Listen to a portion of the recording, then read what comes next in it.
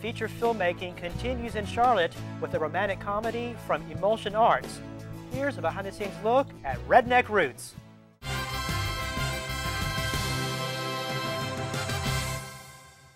Hi, I'm Joanne Hock, writer-director of Redneck Roots, and welcome to the set.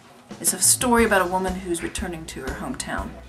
She's gone off and gotten an MBA and a really great job, and she's got a wonderful boyfriend and a neat life, and she has to go home for a family obligation. Her boyfriend pursues her back to her small country town, unbeknownst to him that she has redneck roots.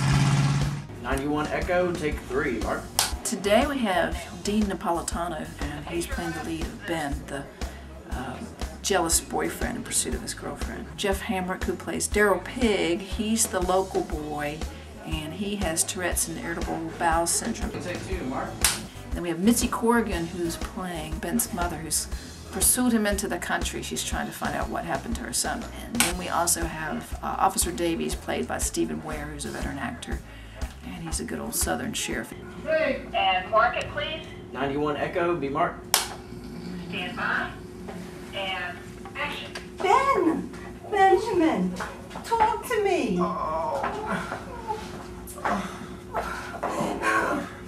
Who did this to you? Bad boy. Oh. Cut!